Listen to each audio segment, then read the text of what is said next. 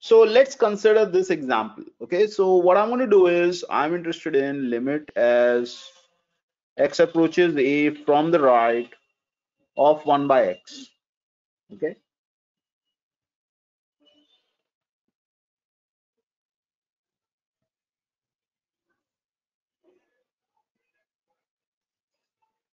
so do you agree that graph of 1 by x looks like this?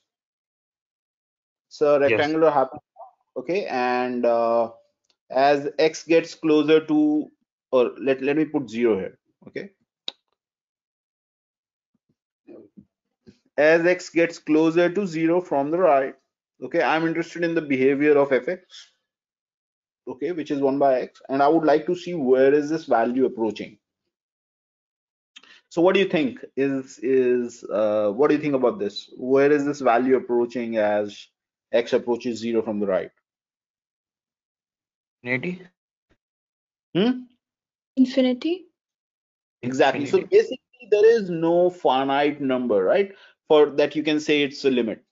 Can you say that it's 10 to the power 100 or something like that? Can you say that that's a limit? No, right? No. Okay. So basically, that's the idea, like, I mean, in this case, there is no number that can that we can say that, okay, yes, L is a limit. Okay, there is no such number. Okay, so this is also a situation, where limit doesn't exist. Okay, this is the case where limit does not exist, as we already recognize that this particular function is increasing without any bounds as x is approaching 0 from the right. Okay, so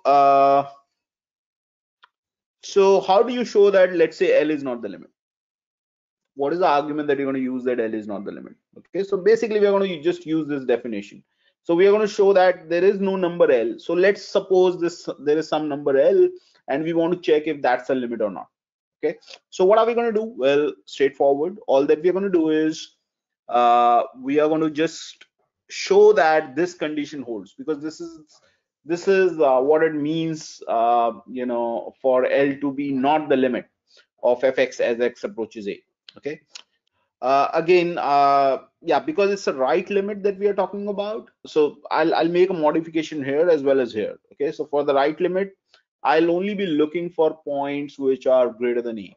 Okay, so like for example, here I've said for all x, there I'm going to just include another condition that for all x, x greater than a and this, okay, implies this. Okay, so there'll be a condition like this: x greater than a and this implies this. Okay, for the right limit. Okay, because I cannot look for points to the left of a. Okay, I can only look for points to the right of a.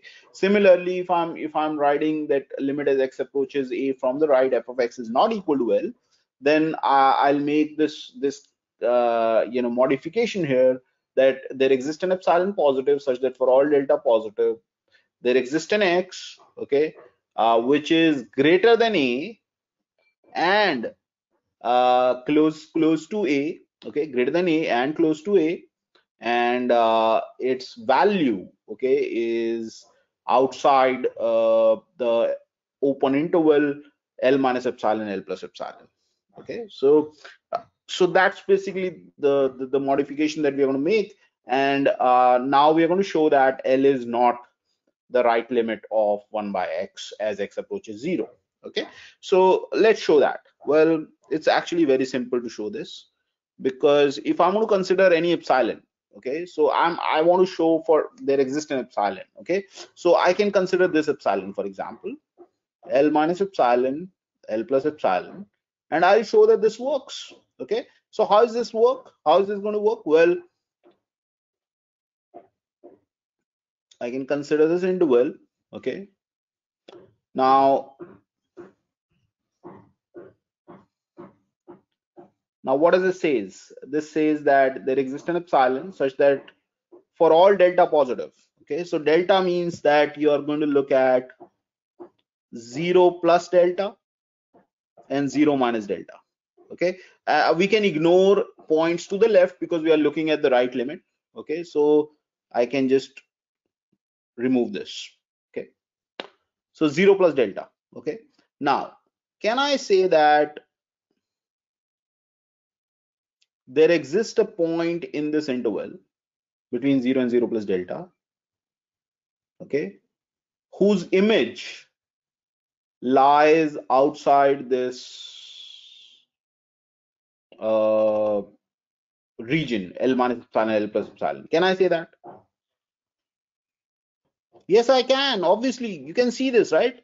If I choose a point close to 0, the image of that point will be greater than L plus epsilon. Yes or no? Yes, Yes. Professor. Okay. And this is true for any delta positive. Do you agree? Even if I choose a smaller delta, I will be able to choose a point which is close to 0, whose image is greater than L plus epsilon. I can always do that, right? And therefore L is not the limit, because there is an epsilon for which no delta works. Okay, so what that means is no matter what delta you want to consider, you'll always be able to find a point which is within a delta distance away from A, but its image is more than epsilon distance away from L. Okay, or in other words, that x lies in an interval A minus delta A plus delta, but fx doesn't lie in the interval L minus epsilon L plus epsilon. Is that fine? Okay, so we have actually proved here that there is no such L that we can say that that's the limit of this particular expression. Okay, so basically the limit doesn't exist. Is that fine? Yes, Professor. Okay,